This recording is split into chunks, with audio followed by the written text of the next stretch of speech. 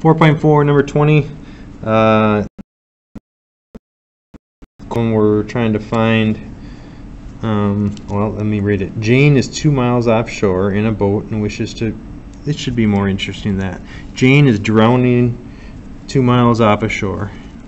2 miles, and here's Jane. She's sad because she's getting tired and there's sharks coming, so we need to save her.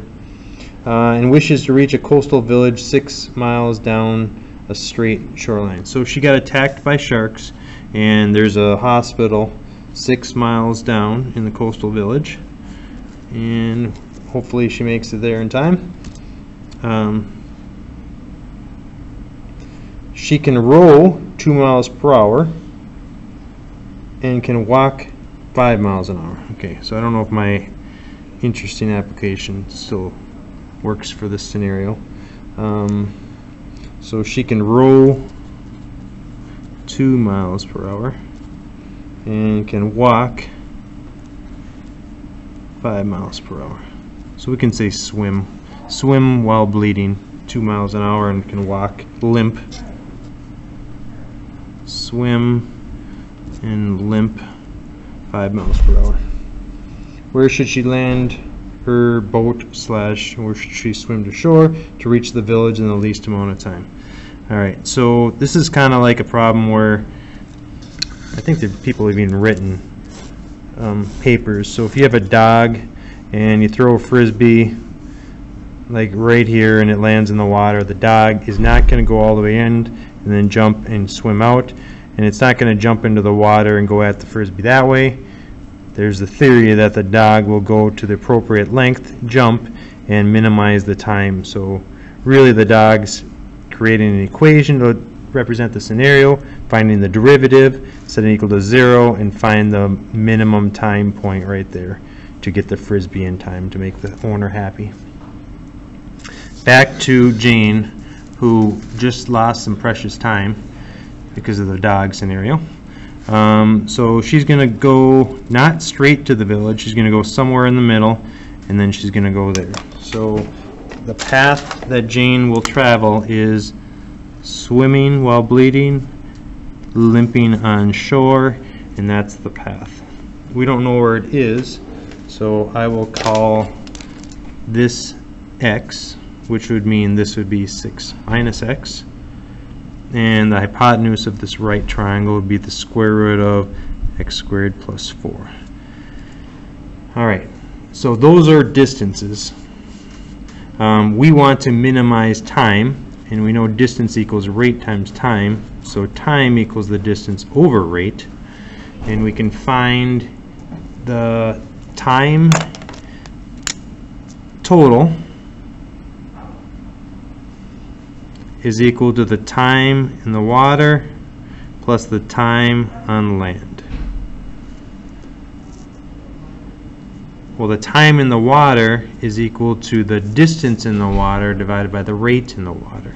So our distance in the water is right here, square root of x squared plus 4 divided by our rate in the water, which is 2.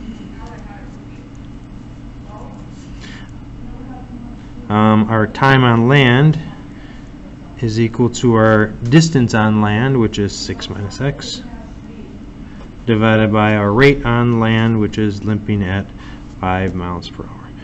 So that's the hard part. We have our equation, and if we're going to find the minimum time, we would find the derivative of it, set it equal to 0, and solve. So if you want to stop the video now, you can, or stop listening if you're in class right now. But I'm going to continue.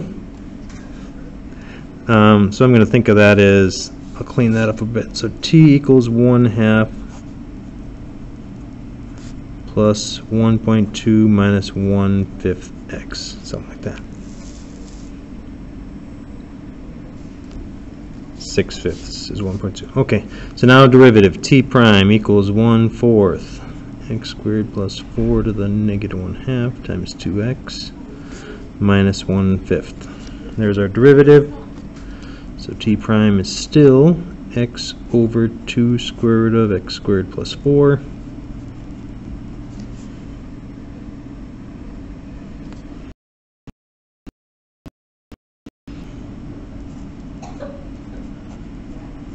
And solve for x. So I'm going to add 1/5 to each side. Let's see if I have room here. So 1/5 equals x over 2 square root of that stuff. Cross multiply. I'm going to square both sides. So it's 4 times x squared plus 4 equals 25x squared.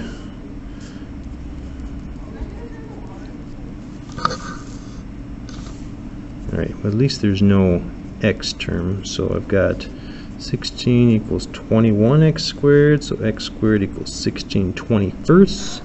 So x would be, we don't need the negative, square root of 16 over 21. Alright, so what is it that we asked?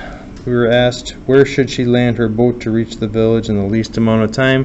She should go exactly the square root of 16 over 21 miles to the left or toward the hospital from where her perpendicular distance from shore is, if she wants to survive. And we hope that she knows calculus in order to live. Wait, there it is.